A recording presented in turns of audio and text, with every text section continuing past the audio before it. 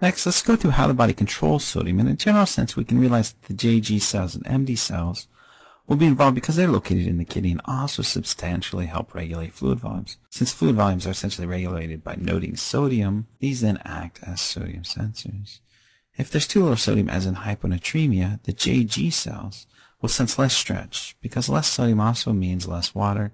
Less sodium water means less fluid, so less blood pressure. Lower blood pressure then is going to be sensed by less stretch at the JG cells that are surrounding the afferent arteriole and the glomerulus of the nephron of the kidney. In response, they're going to release renin, which will increase absorption of sodium, and this will bring back the sodium to homeostasis, so it'll correct the hyponatremia.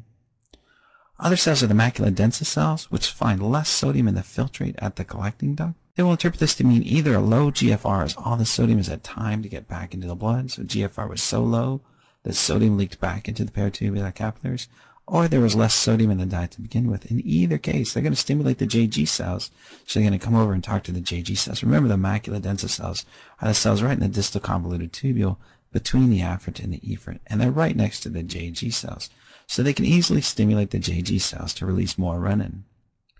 They may also dilate the afferent to increase the GFR to increase glomerular filtration rate. They may also dilate the afferent to increase GFR, which will cause more filtrate to be made, but this is going to be overshadowed by the strong effects of renin. Lastly, ADH is potently able to match sodium to water, so if there's a decrease in sodium, the posterior pituitary will release less ADH, less water will be reuptaken, and sodium concentration will increase. Next, let's do if there's too much sodium. Again, the JG cells and the MD cells will play a major role here, but there's a couple of other mechanisms too. I'm realizing that I don't have JG on here, and I should have JG, because what the JG cells are going to do is if there's too much sodium, there's probably going to be too much water. That means there's going to be stretch in the JG cells, and they're going to stop releasing renin in response to that stretch. I apologize if this is not on there, but it should have had JG cells. I do have the MD cells, because what they're going to do, the macula densa cells, are going to sense too much sodium at the distal convoluted tubule, and this is going to be interpreted as a lot of sodium in the diet, or could mean a high GFR. High GFR because the fluid flowed through the tubule system too fast to allow sodium reabsorption, and so that would indicate a high blood pressure and a high GFR.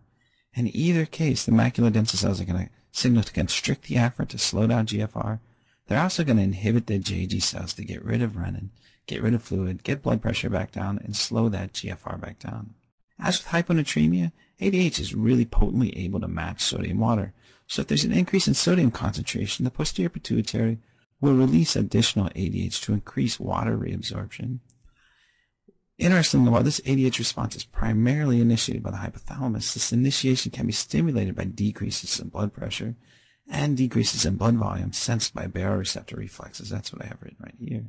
And so if there's a decreased blood pressure or decreased baroreceptor reflex, then that can also stimulate the release of ADH to get the water levels back up. So in hemorrhage or other severe decreases in blood volume or increases in plasma osmolarity, the signal to release ADH can come from outside the hypothalamus as well as the posterior pituitary. The remaining mechanism, which only really deals with too much sodium, is hypothalamic thirst and ANP, or atrial natriuretic peptide. First of all, the hypothalamus, if plasma volume increases by 1% or blood volume decreases by 10%, the hypothalamus can stimulate thirst. Interestingly, angiotensin II, which we learned about when we did the renin cascade, also has been found to stimulate thirst. So if angiotensin II has been released by the renin cascade, it will also stimulate water reuptake through thirst. An important thing about the thirst reflex is it's going to end quickly if the mucosa of the mouth is wetted or the stomach stretches. This alleviation occurs quickly so that water intoxication does not develop. You want a quick signal that you've drank some water. You don't want to keep drinking water while you wait for the plasma osmolarity to go back down. Otherwise, we could drink too much water, leading to a dilution of all of our ion, water intoxication. The last one is ANP, or atrial natriuretic protein.